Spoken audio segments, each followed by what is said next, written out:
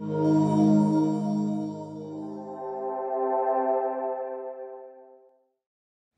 now to the official material. It's time to get into some code. And we're going to talk about Ruby in a pretty quick overview. Of course, as you already know, the best way to learn any kind of a language is to write some programs in it.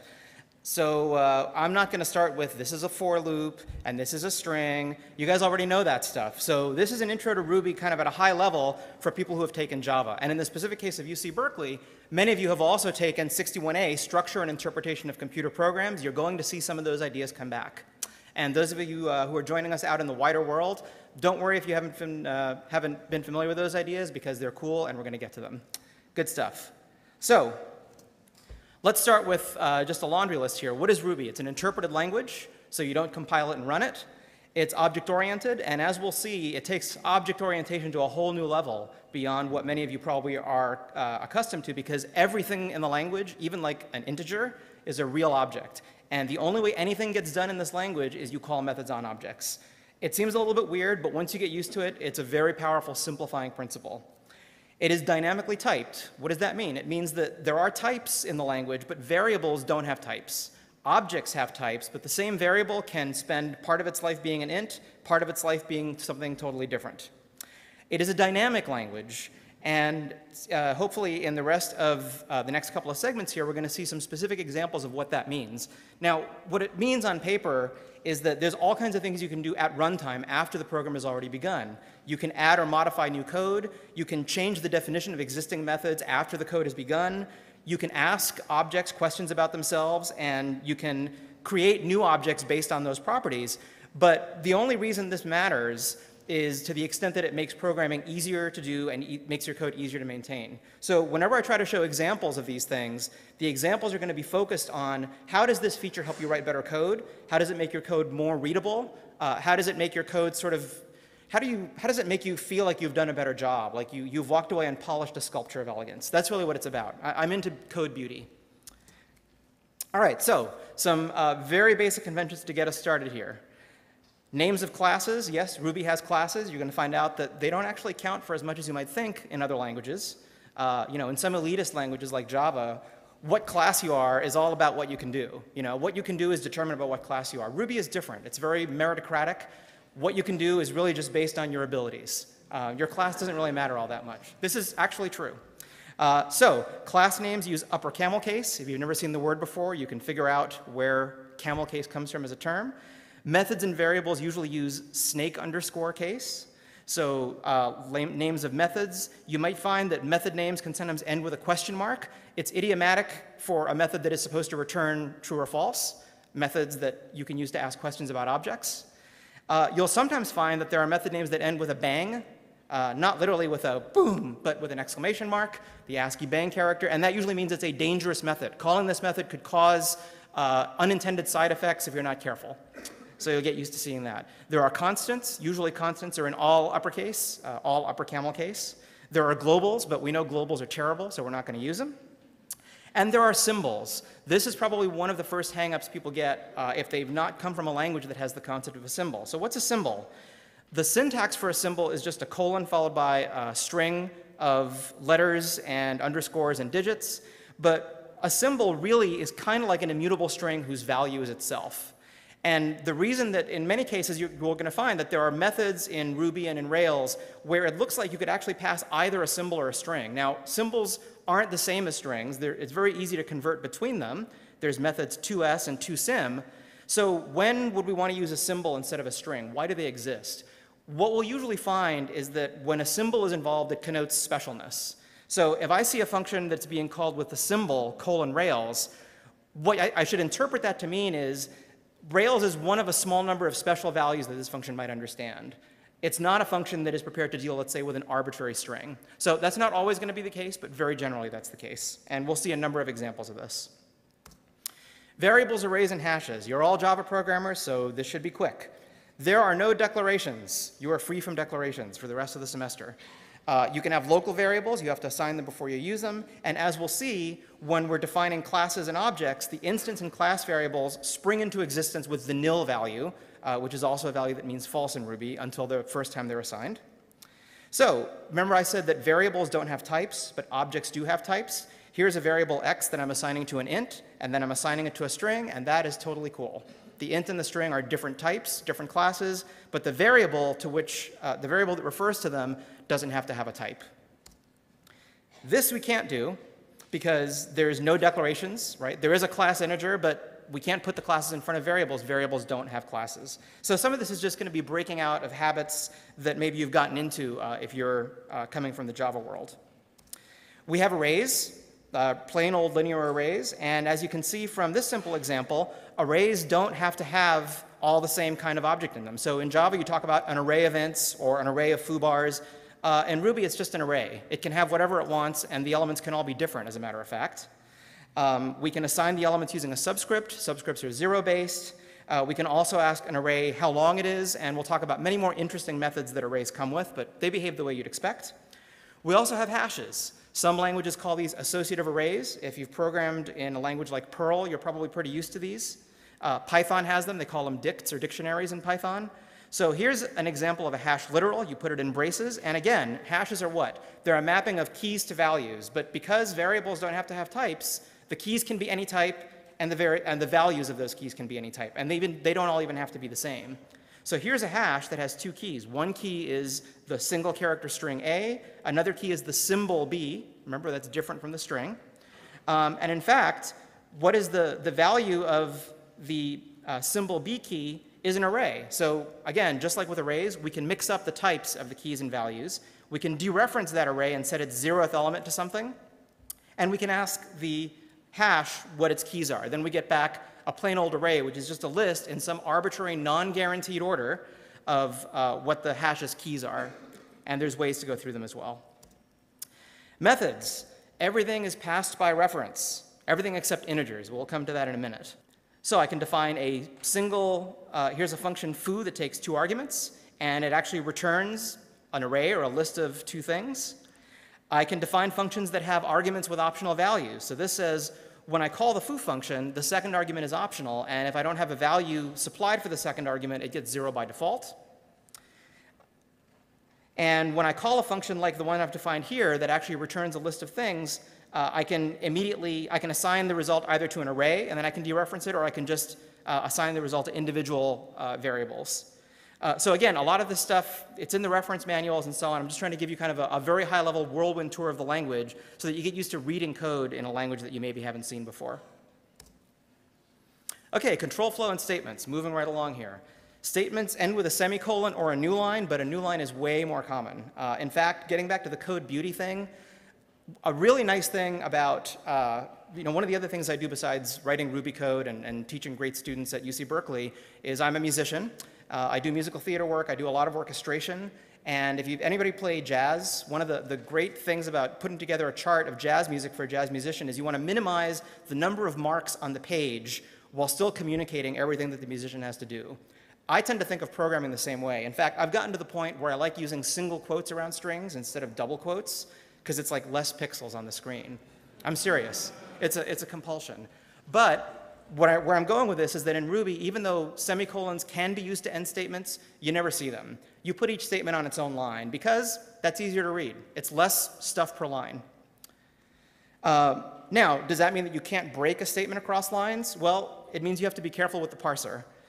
Here's 2 examples of a statement, one of which will parse correctly, where the line break is after the word unless. I'm going to raise a boom exception unless the ship is stable. It would be incorrect to put the line break after raise boom because this statement by itself, raise boom, is actually a legal Ruby statement all on its own. So in this case, the interpreter would be confused because it stops parsing the statement here, and then I have this unless, and where am I? We have all the same basic comparison operators you've already seen. As we'll see in a moment, the equal twiddle and bang twiddle are used for regular expressions, among other things. There's Boolean true and false. There's Boolean nil, which evaluates as a false value but isn't the same as false. Don't panic. And then we have the usual control flow constructs. So we have if then else, along with else ifs. We have while or until. And what are these weird things down here? 1 up to 10 or 10 times. You can try to think of these as loops, but I'd really rather you didn't. In a couple of more sections, we're going to talk about blocks and iterators, and what these really are is a completely different way of thinking about iteration. Instead of thinking about loops, we're going to think about objects that manage their own traversal. Let me say that one more time. Objects get to manage their own traversal. If I am a binary tree, I get to manage how my elements are traversed. If I am an array, I get to manage how my elements are traversed, and usually that would be in straight line order. In fact, I can define an arbitrary kind of object or data structure that if it has more than one element, it gets to decide how those elements are traversed. And as we'll see, these examples containing up to and times are really just a way of saying, I'm going to in place define a sequence of numbers, and it's going to manage how it's traversed. But we'll come back to that later. Strings and regular expressions. Regular expressions are so your friend. This would be a great time to start reviewing regular expressions. We'll do a very quick review here. And there's a great site called Rubular, seriously, rubular.com, where you can test out regular expressions against strings and make sure that they do what you want. So how do you express strings? We've got double quotes. We've got single quotes. We've got %Q, which means treat this string the same as if it had been in double quotes. So why would you use that? Well, for one thing, you could put double quotes into the string, right? Similarly, %q, treat this string as if it had single quotes around it. And what's the difference between those? Well, one example is in a double quoted string, you can interpolate an expression, right? And notice that I say an expression. When you have a pound braces construct inside a double quoted string, you could put any Ruby expression there of arbitrary complexity. Now, it's bad form to put something in there that's super complex. Just because you can do something doesn't mean you should do something. But in a single quoted string, that doesn't work. Single quoted strings are like verbatim. What about regular expressions? For reasons that you'll understand better after you've done some Ruby programming, you can actually put the string and the regex on either side of the equal twiddle operator, which is the matching operator. So here, I'm going to take the string, fox@berkeley.edu, and I'm going to match it against this regular expression. Now, as you all know, because you all know regular expressions, and I'm just going to review it, but as you all know, this regular expression says match 0 or more of any type of character, followed by an @ sign, followed by 0 or more of any type of character, followed by a dot. The backslash means this dot is not a wildcard, it's actually just a dot, followed by the letters edu, followed by the end of the string. So in this case, the regular expression match would succeed. Now, what about the fact that edu is in uppercase on the left side but lowercase on the right side? Well, that's okay because the trailing I on the regular expression says ignore case. And again, if you've programmed in other scripting languages like Perl or Python, some of this syntax heavily overlaps with those languages. I could switch the order of these on either side of the equal twiddle. That works just as well. The return value of this expression is if there was any kind of a match, I get a true value. If there was no match, I get a false value. And if the expression contained parenthesized groups, in the event of a match, the variables $1 through however many groups there were capture the partial matches. So in this simple example that I used, $1 would evaluate to Fox because this first group of any characters before the @ sign matches the first group of characters in my name. And $2 would match Berkeley because the second group of parens matches this group of characters that's before the .edu. Learn them, know them, love them. And lastly, other ways that we can write regular expressions, the slashes are sort of the most common idiom. Many languages, including Perl and Python, also use them. But you can also construct them the long way by saying construct a new regexp. There's also this %r brace notation, which you don't see very often, but just in the interest of exposing you to all of these things. So we're going to launch right in today and talk about Ruby as a modern object-oriented language. And if you've come from the Java world, which many of you have, there's all these concepts that you sort of have to assimilate when you do object-oriented programming. You have to learn about objects, you have to learn about the attributes of objects, and you talk about getters and setters on attributes. You talk about the methods that objects support. Maybe if you've done C++, you know about operator overloading. There's things like interfaces, which allow you to add other behaviors to a class. Java also has these primitive types like integers, and you have to box and unbox them in order to do certain things to them. And at some point, you probably found yourself asking whether there isn't a smaller set of mechanisms that supports the things you're trying to do when you're using all these different mechanisms in a language like Java or C++. So Ruby's dramatic simplification of how to deal with this is to say everything is an object, everything. And the only way you get stuff done is by calling methods on objects. So what does this mean concretely? Well, first of all, even the lowly integer is a true object. That means that you can do things like call methods like days on actual integers. 3 days ago will tell you how many seconds it's been since 3 days ago. Now, in raw Ruby, this won't work. It'll work in Rails. I'll get back to why that happens. But to give you a sense, I can also say 50.methods. I'm asking the integer 50, what methods do you respond to? What things do you know how to do? And in fact, I can explicitly in Ruby talk about responding to. I can ask an object directly, what methods do you respond to, by using this built-in respond to method. See how good I am at drawing? I'm pretty good, huh? Yeah. In fact, all of these really can be thought of as syntactic sugar around a single construct, which is the send method. It's a language primitive. And that's the one that says, take the following method call and send it to the object. We say that the object is the receiver in that case. And the only thing Ruby cares about is whether the object you're sending a message to knows how to respond to that message. So for example, if I say 1 plus 2, what I'm really doing is saying shorthand for sending to the receiver, the object 1, the plus message with an additional argument of 2. That's really what's going on internally at the language level. So plus is really just another method, and it's a method that takes one argument, which is the thing to add to its receiver.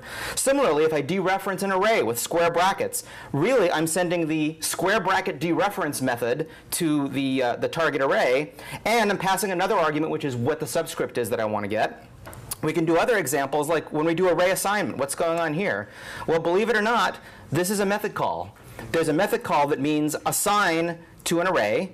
And this time we need 2 arguments, which subscript to assign and what the new value ought to be at that place. But the important thing here is that there's actually a method defined on arrays called bracket equals. And when you say my array sub 3 equals foo, it's really just a shorthand, syntactic sugar, for calling the bracket equals method with those 2 arguments. This is a dramatically simplifying thing that takes a little bit of getting used to, but bear with me for just a bit as I work through a few more examples.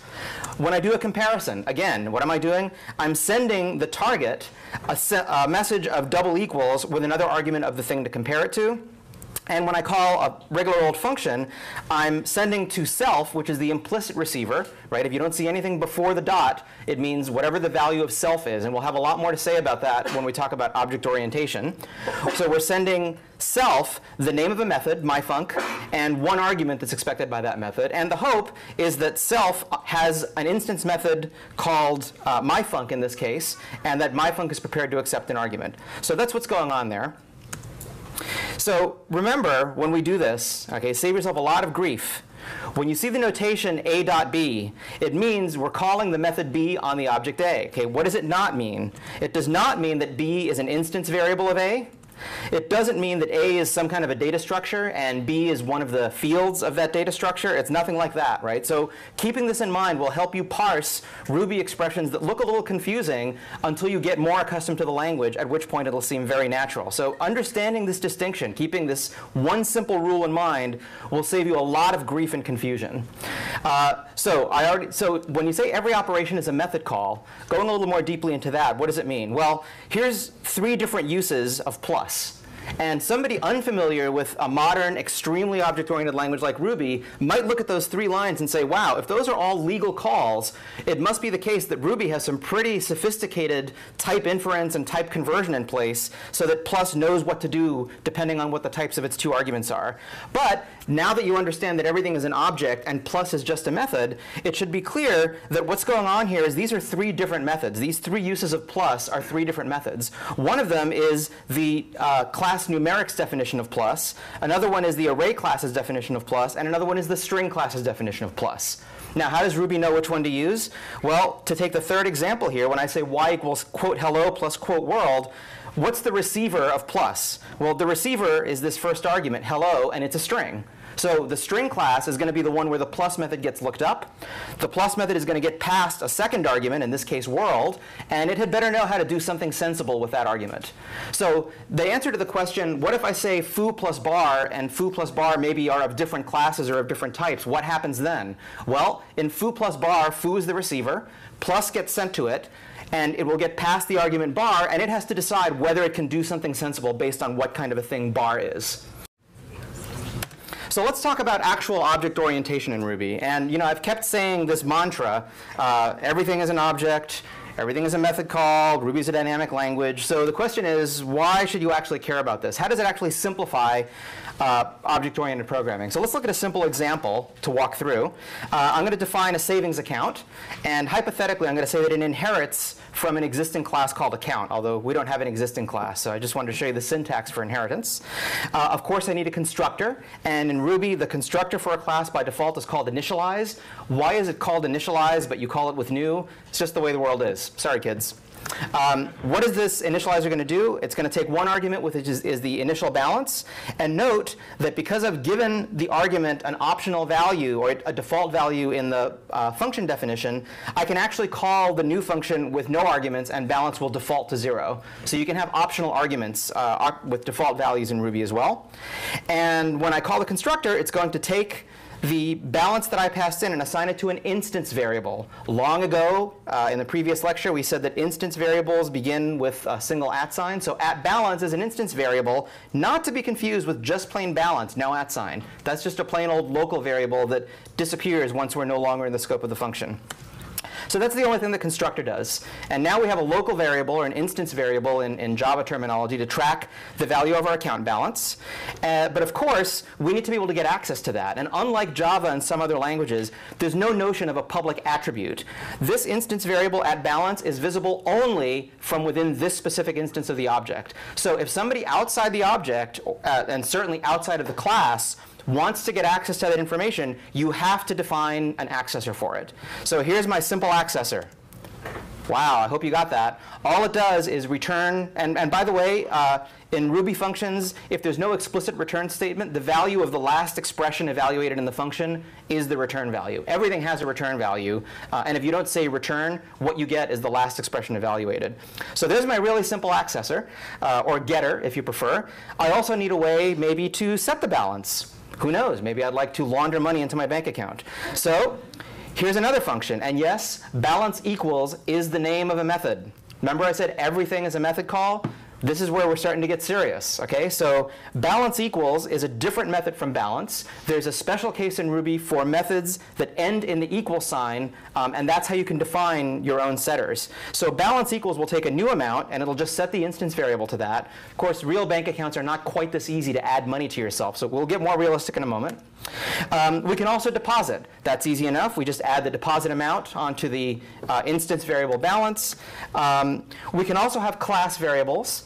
Something like the name of the bank might be a variable that is independent of any particular instance, and we get those with the double @ sign. Again, class variables are accessible from within the class. If we wanted to have access to that variable from outside the class, we would have to define a specific getter for it. And here would be an example of that getter. Notice the difference in how we define it. We define self.bankname. The reason this works, and this is going to take a little bit of getting used to, is because once we've started this declaration class, inside of this declaration, the value of self is the new class being created. So if we say def self.someMethodName, what we're really saying is we're defining this method on the class itself, as opposed to these methods which are being defined on an instance of the class. Right on? And we'll just return the bank name. Notice that we're not providing a setter for the bank name class variable, so you can't set it. And an alternative to saying self.bankname is we could also put the name of the class.bankname. Why is that? Because inside of a class definition, the value of self is exactly the new class that you're in the process of creating. And that's the end of our class definition.